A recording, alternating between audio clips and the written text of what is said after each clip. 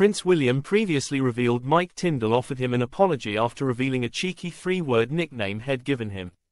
Tindall, a former England rugby player and husband of William's cousin Zara, revealed late last year that he called the heir to the throne, 1 Pint Willie, claiming the royal is not the best of drinkers.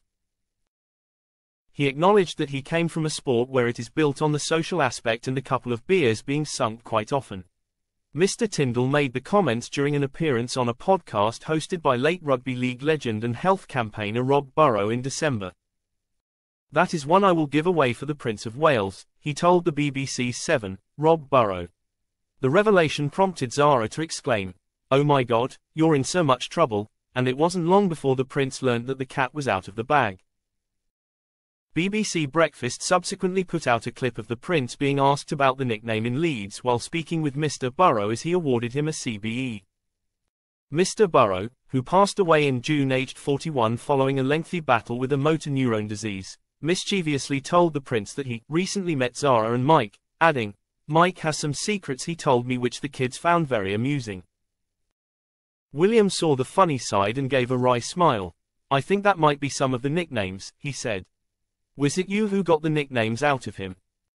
The prince added that Tindall apologized to me about that. "I was like, Mike, when you say you're not going to mention anyone's nicknames, that doesn't mean you can then mention my nickname. That's not fair." The Prince of Wales later presented Mr. Burrow with the prestigious gong in recognition of his tireless fundraising for motor neurone diseases. Celebrating Mr. Burrow's achievements, William said, "The most amount of thank yous and congratulations for all the inspirational work you've done, Rob. You've been amazing and everyone's so proud of you." The Prince and Tindall go back a long way, having been close since before the former Gloucester and Bath star met Zara, because of the royals' love for rugby, the Evening Standard reports. Though William might not be known as a big drinker, has been seen enjoying the odd pint from time to time, including during a special episode of Peter Crouch's podcast he hosted at Kensington Palace in 2021.